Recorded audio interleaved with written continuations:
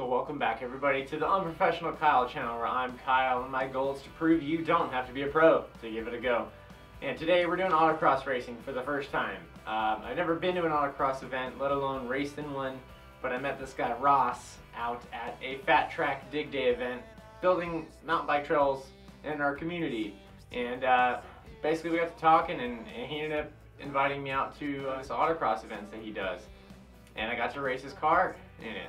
And we're going to talk a little bit today about autocross, what it is, what kind of goes on, what to expect, and we're just going to talk a little bit about it. So at this autocross event, there were cars of all shapes and sizes in all the years. I'm talking old Corvettes and new Corvettes, okay? But seriously, there were dedicated autocross cars, there were daily driver Subarus. You could race just about anything you want in autocross, and that's kind of the beauty of it. You're really competing against yourself and everybody else.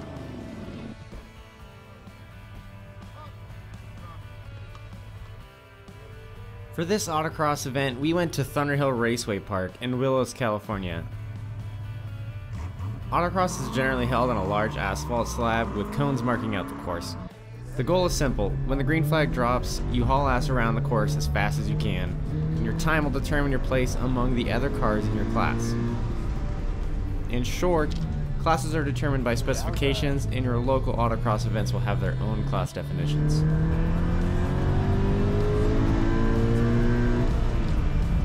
Wow, bro.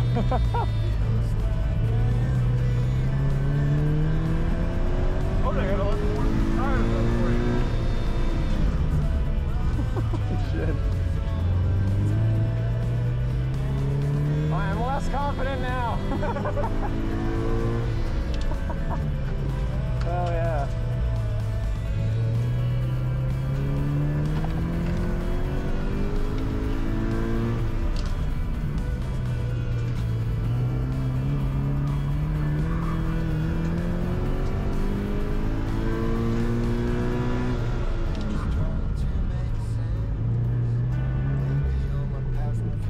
Wow.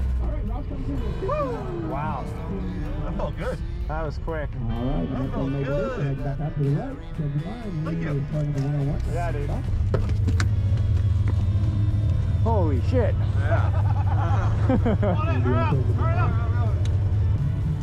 That was fast. That was pretty intimidating. I'm less confident in myself at this point.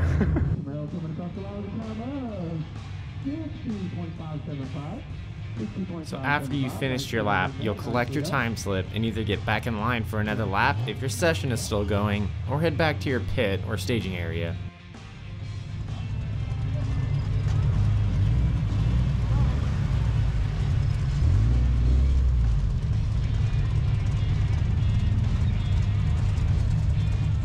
So in our case, we had 3 drivers to 1 car. So with each driver change, we also had to change the number on the car. This is how they correspond lap times to each driver.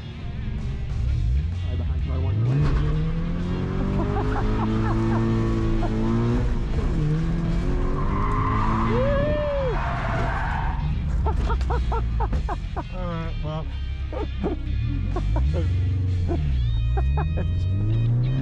Yeah. That was spirited. Yes. So sick. How do you feel? I feel about your laps. I feel like they kind of sucked. Well, not kind of. They actually did suck. But hopefully we'll improve. We'll see. Yeah. If That was not- fun 360. Yeah. I had to warm up the tires. Yeah, that's exactly right. Yeah.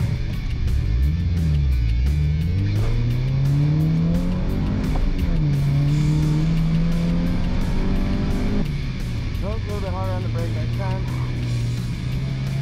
Unfortunately, I had to learn the hard way that the GoPro needs to be mounted on the side of the helmet to avoid getting mostly steering wheel in the shot. Oh, okay. Need one more minute there.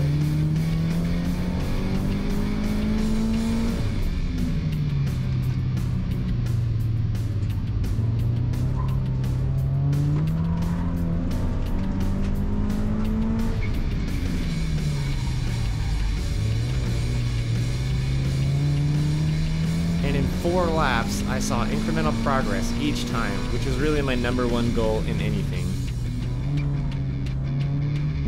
Okay, that's an improvement. Slightly. And at the end of the day, when all the racing is done, it's appreciated if you go out on the track and help pick up all the cones.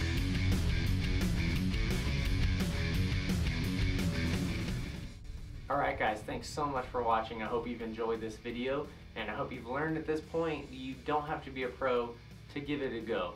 And so if somebody invites you to race their autocross car, or any car, or your car, just get out there and do it. Go try it. What do you have to lose? What's the worst that can happen? You spin out and hit some cones? It's gonna be okay, guys. Promise. So just get out there, okay? Go have fun and give it a go.